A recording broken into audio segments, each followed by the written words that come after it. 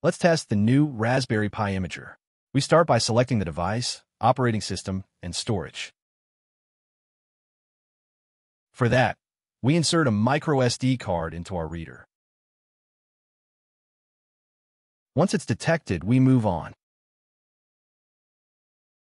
The next steps guide us through customization and host configuration, Wi-Fi setup, SSH access, and, new in this version, the integration of Raspberry Pi Connect, which lets us access our Pi remotely from the very first boot.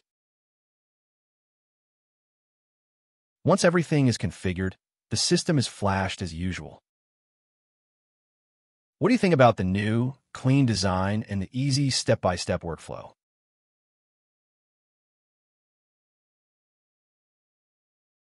The verification and installation complete, and we're shown a final summary of all our selected options.